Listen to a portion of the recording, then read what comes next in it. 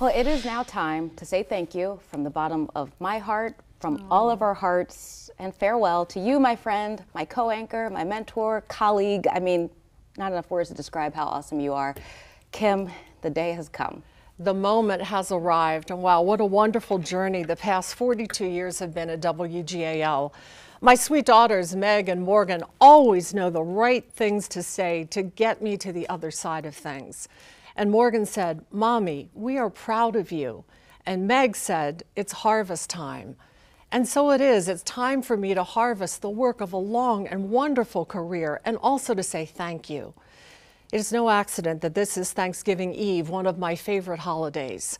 And some of the first words out of my mouth must be Thanksgiving to the Hearst Corporation and the management team here at WGAL, Justin, Eric, Kimberly, John, and my beloved Rhonda, and to Dan in Kansas City. You have stood by me personally and professionally in ways I could not have fathomed, and I am deeply grateful. Thank you especially to Naz, our news director, for such a love-filled send-off. I am blown away. I must also extend my Thanksgiving to my kind and talented coworkers.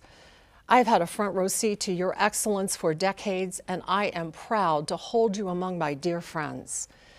Thank you also to the late Mary Jane Landis for seeing something in me worth having, and to the team behind the scenes, our producers, our camera crew, our photographers and technicians.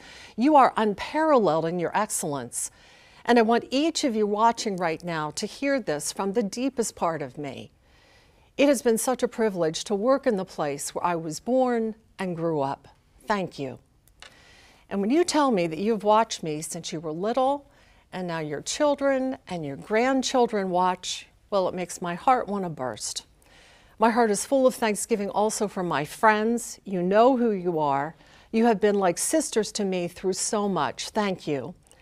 And last, I want to thank my father, Dean, who is living, and my late mother, Shirley, for giving me a great childhood and helping me to believe that all things are possible. And as my mother used to say about my time here at WGAL, "Kimmy, you were born to do this." I want to thank my son-in-law, Dan, and my children, Meg and Morgan. You have been the greatest joy in my life and my deepest strength. I am so proud to be your mother. And finally, I want to thank my beloved husband, John. John, I called your caregivers, and I asked that you be put in front of the TV to hear me tonight. John, thank you. You are still the most elegant man I have ever met, and you have been a wonderful supporter of me and my work for the past 42 years. I know that we have been blindsided by this unexpected dementia ordeal, but you are still there, and I get it and I feel it. Thank you. So now the page is turned on a new era here at WGAL, arguably one of the best television stations in the country. You have my blessing, and more than that, you have my life's work. Make me proud. I love you all. Thank you. We love you too. So much. Yeah, Thank you. so much. It's no coincidence we call Kim around the newsroom the franchise.